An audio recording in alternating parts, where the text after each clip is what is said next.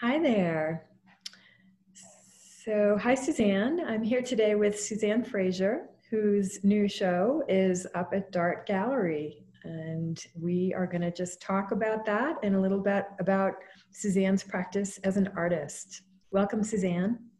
Well, thank you. Yes, Paula Peacock and I are having two solo exhibitions at Dart Gallery December 6th, 2020. And the show is called Shift in Perception. And then each of us have our own titles to our shows. Paula Peacock's is Altered Soul. And the title of my exhibition is Spirit Light. Wonderful. It's a beautiful show. So, tell us, when did you first know that you were an artist? Oh, this is a typical artist answer. I've always been an artist. I mean, in first grade, I drew pictures of flowers and ducks on the top of my homework paper. And in the sixth grade, I was declared a gifted artist. And I was sent to special art classes, but the art teacher drew on my pictures. And so I quit. I couldn't handle it. And then when I went to college, I wanted to take art classes, and my father wouldn't pay for them. So I became a philosophy major instead of an art major. Go figure. He thought I would make more money being a philosopher.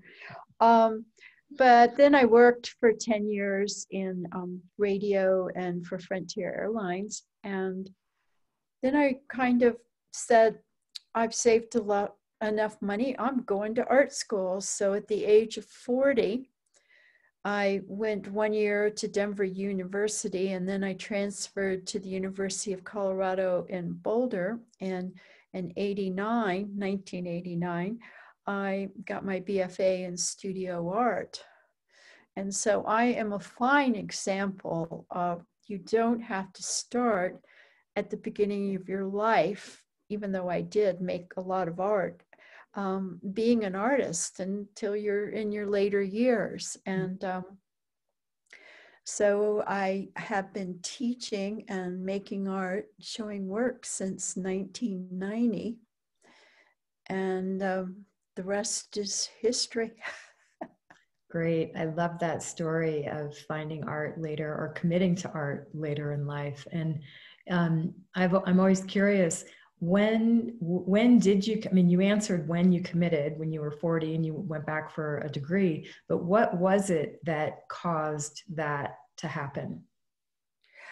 You know, the whole time I worked in the two very strenuous industries, I would get kind of tired and mad, and I'd say, I'm going to quit this job and go to art school. It was just in my cells. It was in my bones. And if my father had paid for my art classes in college, I probably would have been an artist from that point on. All my friends in college were the art students. So I always gravitated towards art. Mm-hmm. Yeah, that's great. I can relate to that one actually, as I'm sure other people can. So I'm curious about your process and your approach to painting. Where do you get your inspiration, and what's your process like that goes about translating that inspiration? Well, you know, I wrote a book called Contemplative Art, and it's on the Blurb website. You can buy it. It was very interesting. After about 10 years of making art, people kept saying to me, well, what kind of artist are you? And I couldn't say anymore I was a beginning artist because I'd been making art for 10 years. So I really had to sit down and think about it. And my process is a contemplative one. I mean, I meditate before I make my art, and I'm painting from that contemplative space. And it took me about 5 years to become comfortable with that label. And then I looked for a definition of contemplative art, and I couldn't find one. So I created my own, and I'd like to share it with everyone. So for me, contemplative art is a product of creative expression, arising from the pure joy of creating, grounded in a meditative connection to the radiance and perfection of spirit, known only through one's experience of being fully human. It's a lot of words, I know, but it's kind of like you have to be a human being first, and then you find whatever spiritual practice works for you, and you find the radiance and perfection of the world around us. And then from that point of view, you create your art from the pure joy of creating. And the final part of the process is the product, the final painting. It's not the beginning of the process, it's the end or the finale of finishing a piece of work.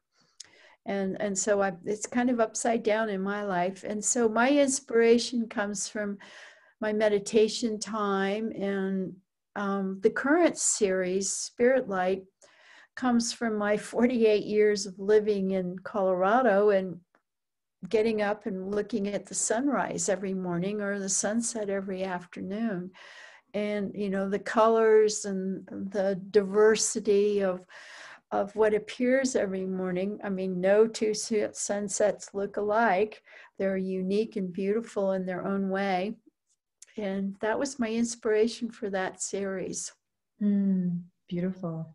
And I've lived in Denver, I've lived in Boulder, I lived in Crestone up in the San Luis Valley. And so the paintings in the exhibition reflect all those locations, as well as just looking out on the plains and seeing the sunrise from, you know, the flatness of the earth. Mm-hmm. Yeah, wonderful. There's such warmth and richness in the colors and in the pieces. So thank you. Thank you. Well, color is an important component of my work, and I always try to make unique colors that can never be created again. So that's an aspect. And then I apply either heavy texture or light texture with palette knife, but I mostly paint with a palette knife now. I love it. Fantastic. Thank you for sharing that with us. Is there anything before we wrap up that you want to share with viewers? Anything you want to pass on to viewers that they should look out for? Well, I would just encourage everyone to create. And if you create from the center of your beingness, you can never be wrong. People cannot criticize you.